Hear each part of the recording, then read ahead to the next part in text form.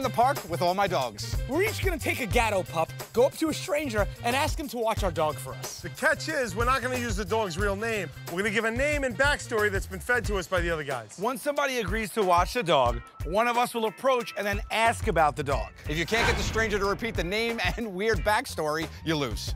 Sit. Stay. All right, Q, let's go. Here we go. I assign the dogs to my friends on, you know, personality or look. Mishkeen and Q are dead ringers. They say all owners look like their dogs. What is that? That's Mishkeen. That's not your dog right now. Is that Q making that sound? No, it's the dog. The dog's doing that? It sounds like someone's letting the air out of him.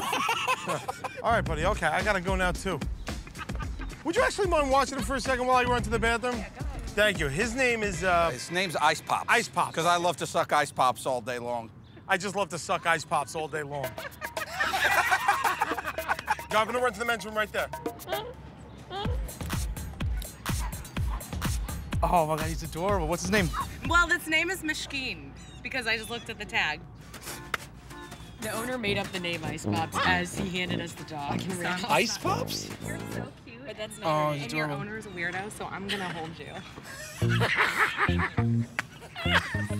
Why did he name him Ice Pops? He goes because I suck Ice Pops.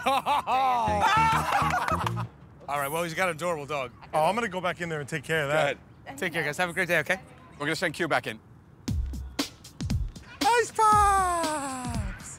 Thank you so much for watching. Okay, thank you, Mishkeen. That was my old dog that died. Oh, no. I know, horribly. They were brothers, so I put Mishkeens on Ice Pop. Yeah, I know. I'm not so weird after all. All right, thank you.